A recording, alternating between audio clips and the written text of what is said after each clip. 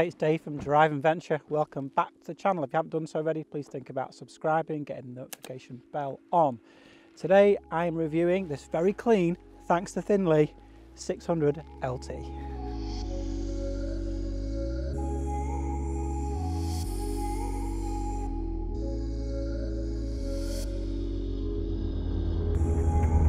Well, welcome inside the cabin of this ultra fab McLaren 600LT, the long tail from McLaren that was brought out to be that bit rawer, strip out some weight and give you that bit more. This car has got some surge, let me tell you. It's got some real surge. The V8 engine, that twin turbocharger, the torque is unreal. Just picks you up and carries you forward. You get that whistle in the back. The engine's right there, right behind you. This is a mid-engine car. I've driven this car a little bit already now today, and what it really gives you, as well as lots of performance, is an awful lot of rawness. This car feels very alive in your hands. The steering is very, very sharp. It's scalpel sharp. The downshift just gives you that little jolt through the through the seat. It's got a lot of grip, but it's the way it just punches the torque in that it really does. It's just a real revelation. So we're looking at 620 Newton meters of torque. This car will do 205 miles an hour, 0 to 130 miles an hour, just 8.2 seconds. So it's got blistering performance, 0 to 60, it's sub 3 seconds, it's 2.9. So it's got a very similar, I guess, level of performance to the turbo cab as I've recently driven. But the cars are very different. This car is very raw, it's louder. I think the performance stakes very, very similar, but the way this delivers the power, I don't know, the torque, it just surges. It's effortless torque, it really is. The other big difference, I think, is that the chassis, it's just so solid. It's carbon solid, it's carbon firm, it's super rigid. And so you're feeling all of the undulations, you're feeling all of the bumps. And I actually like that about a car. I actually like to feel the rawness of a car. So it's kind of got like a GT3 type feel, but it's got like that Turbo S punch and performance. So it's a sensational car. I mean, just here now.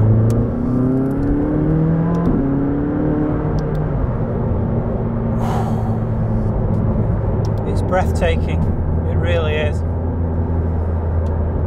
These center seats, nice and comfortable, so there's not much rocking and rolling in these. The carbon ceramic brakes, yes, they need to be warm, but you can bring things to a conclusion just as quickly as you can take this car forward. The propulsion on the engine, sensational, but the way the brakes come to your aid and the bend, setting the car up, it's absolutely unbelievable. Now this is the first McLaren I've ever driven on the channel, and maybe I should be driving some more. Very, very exciting car. It feels very futuristic, does a McLaren for me. The interior, it's so distinctive, it's so different, and I've never driven a car that's turned as many heads.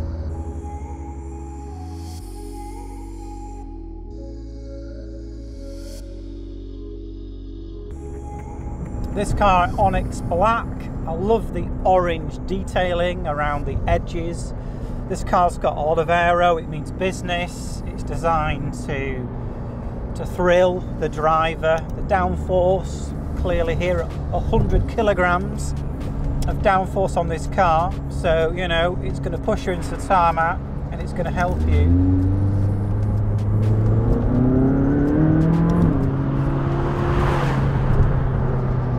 The way the brakes come in, it's just,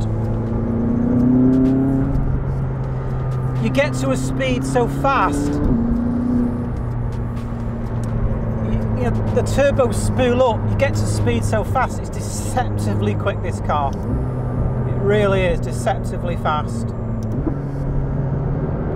I think straight brakes are definitely necessary to scrub that speed off, because the car just picks you up and takes you forward. The surge and the rawness, that's the thing that stands out. The car is extremely raw, extremely exciting.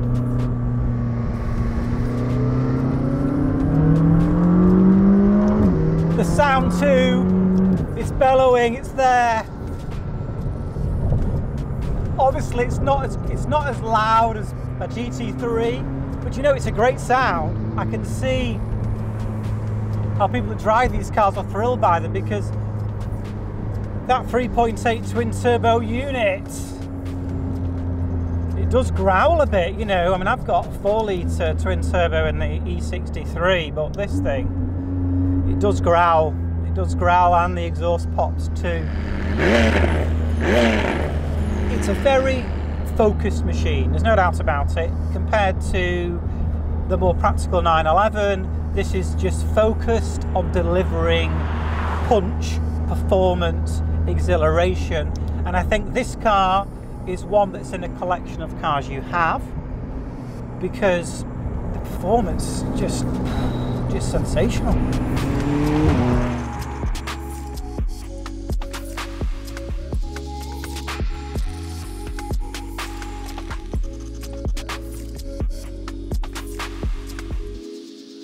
Okay, so the McLaren 600LT MSO specification, I have to have some notes.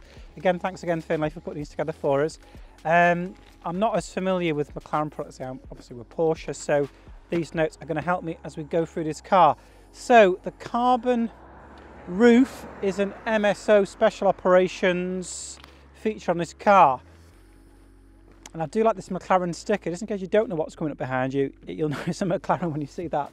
This car has had a big diet when it comes to weight, and the carbon detailing on the roof, you've got in the front wheel arches here, lots of carbon on the interior of the car too, help the car to be that bit lighter. Sub 1300 kilograms, this car's coming in at 1247 kilograms, that's light. 600 horsepower, or 592, let's not split hairs.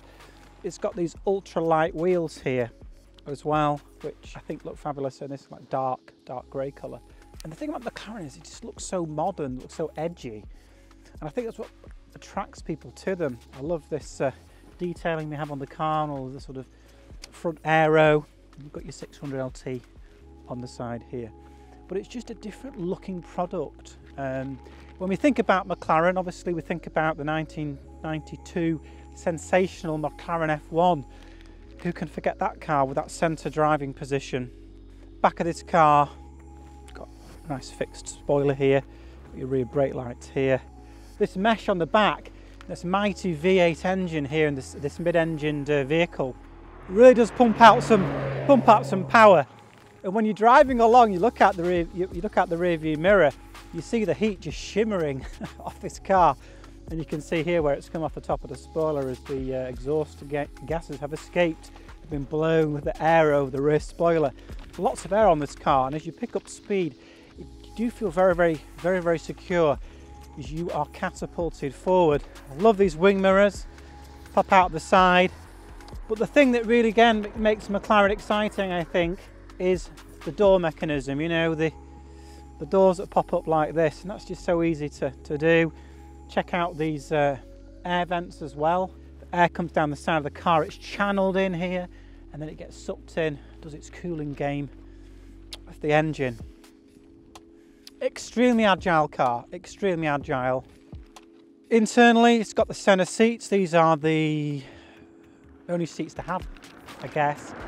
They're the kind of Veshza V918 bucket equivalent for a McLaren, and this is the touring spec seats, and they've got carbon frames. And the padding's a little bit thinner in this one because these seats are the touring versions.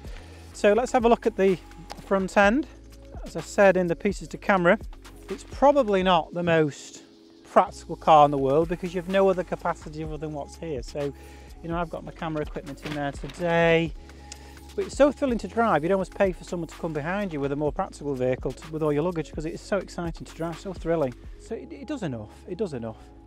Pack wisely. Front end of the car, this aero again, it comes in here, both sides, these vents, these scoops, just channel the air in. Does the job on this car, and as it picks up speed, it does feel extremely well planted on the road. So let's check out the interior.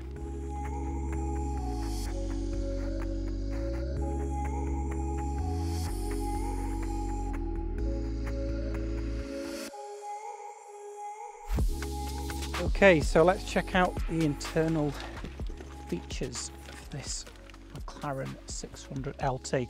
Now this is the third long-tail vehicle to be produced. Some people say it's the fourth if you include the original GTR race car. So LT stands for long tail. I think it's 8mm longer. When you get in this car, you notice how compact the cabin is. It's quite a wide car. When you get in, you know, here it's very, very wide on both sides. So you've got quite a narrow area to get your legs in and to operate the pedals.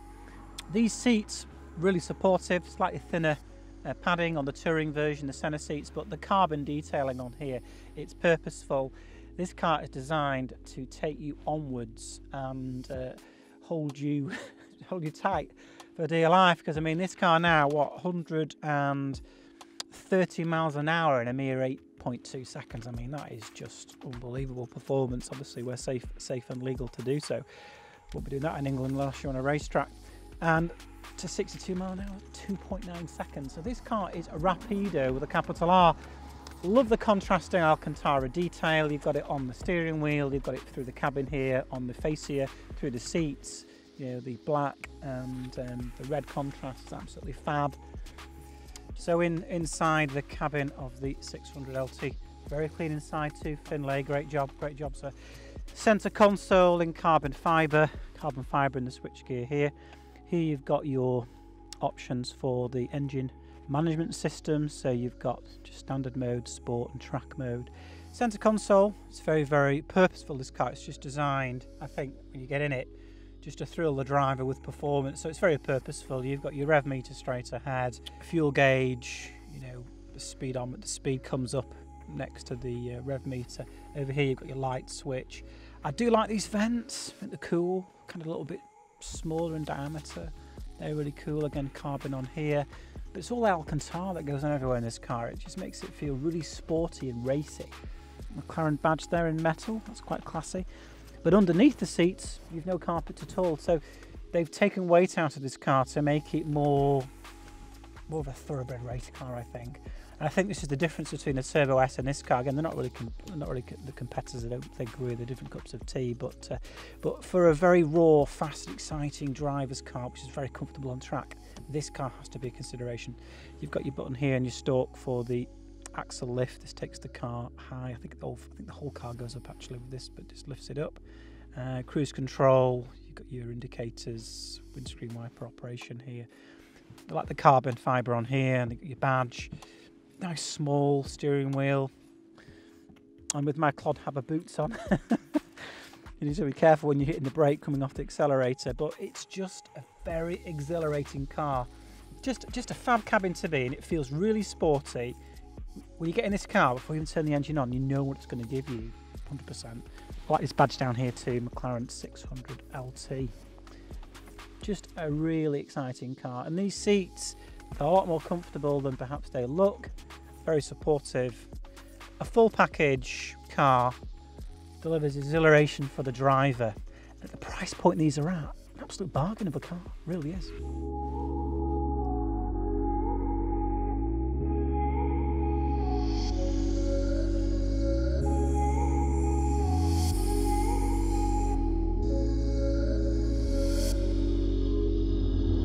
This is different against the Porsches I'm used to driving, the 911s, because the tyres are narrower. These are 225 at the front, I think the 285 at the back. And that makes the car a little bit more playful for me. The bend, it just darts around on the road. Now the base 600LT is obviously a very exciting car. This car has the Club Sport Pro pack, and so it just sheds weight like a slim fast plan diet. It's just lighter. This is coming in at just under 1,300 kilograms. And the thing about the turbo engine, you don't need to go down like you would in the RS to get the lower gear, to get the power band. With this, you've got the power band in higher gears because the turbos come to your aid and you are gone. It's raw, it gives you confidence, takes the bends, the sweepers so well. They've really brought out an amazing driver's car with this 600LT. There's no doubt about it. I'm scared to think what a 765LT would be. And I think because it's got the V8 engine, it gives you that noise, and that's part of the package, it's part of the show, it's part of what McLaren gives you with this car, which you don't get in 3-cylinder turbo units or 6-cylinder engines. You just got more. I mean, just go third. So what can I say about this car perhaps which is negative? Is there anything about the car maybe I'd like to be a bit different? Well, okay, the boot's not as big as a Porsche, you're not getting any rear seats for more capacity, you're only going to get 2 people in it. Can it really be classified as things to be a little bit critical of? That it's not as practical, but like it comes back to what I was saying before. It's essentially a car that's designed, precision instrument, to absolutely blow you away with performance and thrill, and you don't need practicality all the time. So, and when I talk about practicality, yeah, I mean the Porsche isn't like, it's not an SUV, is it? It hasn't got all that going on, but it's a little bit more practical, this, I think. But this car's a lot of fun. It is a lot of fun. And the other great thing about McLaren is, and I don't understand it, I've never really understood it, and maybe, as I said before, the content supply and demand thing, maybe the supply of these cars, the demand, it's led to the prices coming down quite a bit from when they were launched and their list price. This was a car originally that was considered to be difficult to get, and as it's turned out, it's a car which became a bit easier to get, and that's led to the prices coming down a little bit. So you can pick up an unbelievable spec car like this and you're going to pay less than 150 grand. Now you want this kind of thrill in a Porsche car, you're going to have to go Turbo S, because none of the other Carreras are going to do it. So it's going to be the Turbo S, and you're going to be paying north of 180. Now I haven't driven a 991.2 turbo, but I don't think the handling in the previous generation 991 is going to be as good as this. It's going to be as raw and as exciting as this is. The Turbo S more civilized, but this thing, it's raw, it's just a lot of fun. It's just breathtakingly easy to put the power down. You've got to seriously consider one of these if Porsche isn't your thing, maybe, because this car is extremely exciting. That pop there on the exhaust, it's just all there. It's a handful, and the noise, again, it's a big factor. This car sounds a lot better than the Turbo S, without a doubt. The Turbo S is a little bit more subdued. The bigger capacity V8, or should I say the extra cylinders, just gives you a bit more growl and a bit more fun, I think, when it comes to the eardrums as you're pressing on. Maybe you could go for a cab, get the Spider, take the roof off for even more thrill. This thing on track must be unbelievable. The tyres perhaps could do with being a little bit wider, needing a little bit more rubber, a little bit more contact surface area to handle the power that this car has. because it's the surge from that torque that really, it opens your eyelids. It just makes you gawp at what it can do. The gear change, easily as quick as a PDK, easily as fast, upshifts, brutal, that's the word, it's brutal. And for me, who's someone who loves his driving, loves the trips, loves to do stuff, this is a car you will absolutely be in heaven with driving on roads like this, or whether it's in Scotland or, you know, the A roads on the way home from work. This car is exciting. It's the devastating torque that does it. It just picks up so fast.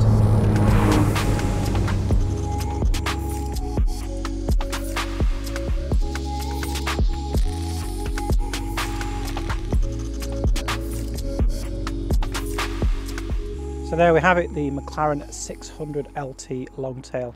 Thanks again to Thinley for getting this car all prepped for us. It was very pristine. We picked it up, not so pristine now after a few miles under its belt.